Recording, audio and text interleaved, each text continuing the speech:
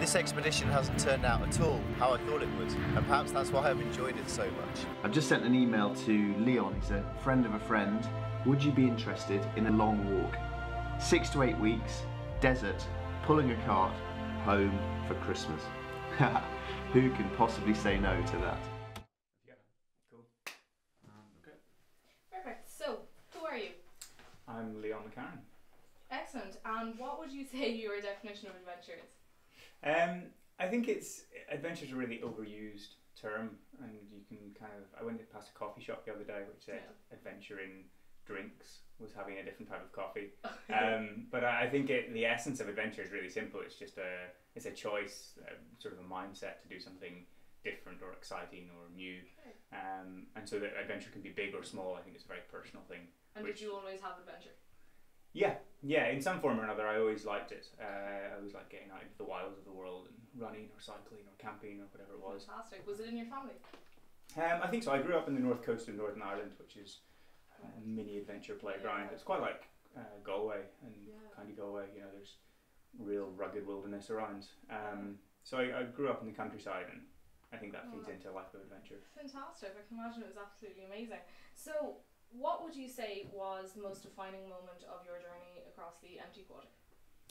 The most defining moment was probably we took this large steel cart and dragged it across the desert, because the best way to cross deserts is to bring camels. That's what people have been doing for thousands of years, but we didn't really know how to work a camel, so we couldn't afford them either. So we built this steel cart and loaded it with supplies and dragged it, but it was terrible because we didn't know how to build a cart for crossing the desert. So when we got out there, it didn't work, and we had to find this guy, an expat Italian in the city we started, and he helped us rebuild it and design a steering column. Wow. And so once we got out into the desert with this new cart and it worked, it was just fantastic, because we suddenly felt like this expedition was going to happen, because before that it seemed like it had all just fallen apart and we were going to be going home. How long were you in training for it? We weren't really. The guy I went with, I mean, both of us are self-employed as adventurers, whatever that means. We make a living from doing these trips. And so we go off and do something exciting, come back, give talks, write books and so on, until we make enough money to go and do another trip. It's just this circle. And he was due to go off on a big budget expedition somewhere, which fell through at the last minute. And so 6 weeks before leaving, he said, I've got all this free time, do you want to go and do a trip? And how about the empty quarter? So we prepared for 6 weeks, and then took about 6 or 7 weeks to do the trip. But most of that 6 weeks was just organising logistics rather than actually training in any sense. Okay. And did Alistair ever get on your nerves? Was it hard going across, this big empty desert quarter and having just one person there?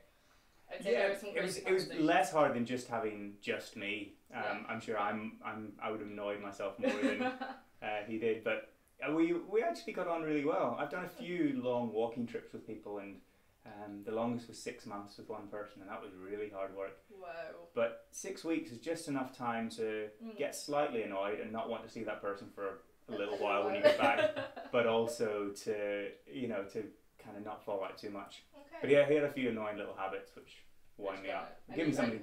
Yeah, give me something to think about during the day. Vice versa. Absolutely. So I suppose what we all want to know is, what did you eat? Not very exciting things, because we had to carry all of our food with us. So it was food that was lightweight, but full of energy. So things like instant noodles, tins of meat, looked and tasted and smelled like dog food, horrible stuff. And biscuits, and that's about it. Wow. Breakfast was fig rolls and powdered milk, all mixed in together. Wow. Okay. Yeah, we were dying for an ice cream by the end. I'd say so. Oh my god. And I suppose, did you meet any interesting people? We did. We actually met a lot of people in the desert, and we hadn't expected to. We thought it was. We read Thesiger's book about this desert travel, and when he was there in the 1940s, it was just this wilderness. But since oil's been discovered, there's lots of roads crisscrossing and all these people. Yeah. And so actually it became quite a social experience, and we met not a lot of people, but every few days or every week we'd meet someone going somewhere. And there was this one guy, at some point we crossed this road and we're following it, and there was this one Saudi Arabian lorry driver driving this huge big articulated truck. Okay. And he saw us with our cart by the side of the road and sort of pulled a this crazy kind of spinning U-turn in the middle of the road with this big truck, and got out to give us some cake. Yeah. And then drove off, and 2 days later, he must have been coming back the same way, and he brought all these presents for us and gave us a little picnic. That's So really he was nice. one of our favourites. Yeah, I can imagine. That's absolutely fantastic. So did you have a lot of kind of... Was it strange to meet people and bond with them for an instant and know that you'd never see them again? I mean, in a world where you've got Facebook and you can connect with all these different people. Yeah, I mean, I always find that strange, actually. Yeah. And I do quite a lot of these sorts of trips, and so Yeah. it's become quite normal to me, but I still find it very odd. But it's also really nice. It's just a really nice way to restore faith in humanity, because I live in London now, and if you walk down the street in London, you could quite quickly, you know, get totally disillusioned with the human race. Everyone seems so grumpy.